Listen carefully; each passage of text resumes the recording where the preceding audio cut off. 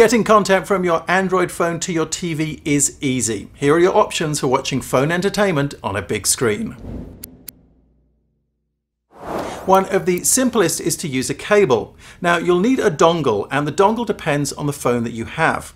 Many phones can send video over the USB connector, but there are two flavors, MHL and SlimPort. MHL is older and simpler, but also needs to be supported by your television, so check that.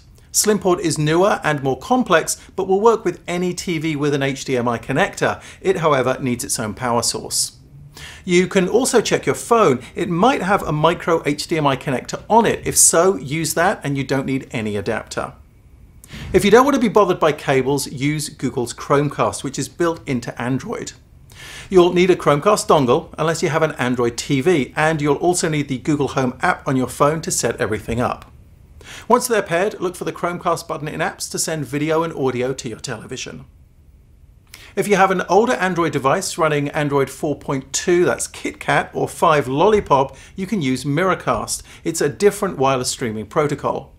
Now, this really only makes sense if you're using a Miracast-enabled gadget like a TV, Blu-ray player, or an Amazon Fire TV or Fire TV Stick. It will save you buying an adapter, but Miracast support was dropped in Android 6, that's Marshmallow.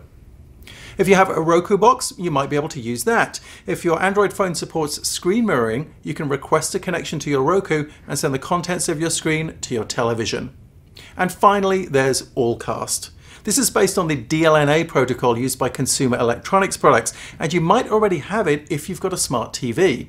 It's also built into Chromecast, Amazon Fire TV, Xbox One, Xbox 360, and Roku. On your phone, you'll need the Allcast app. It will automatically detect compatible video devices on the network that are powered up and available for casting. And that's how to get your Android phone on your television.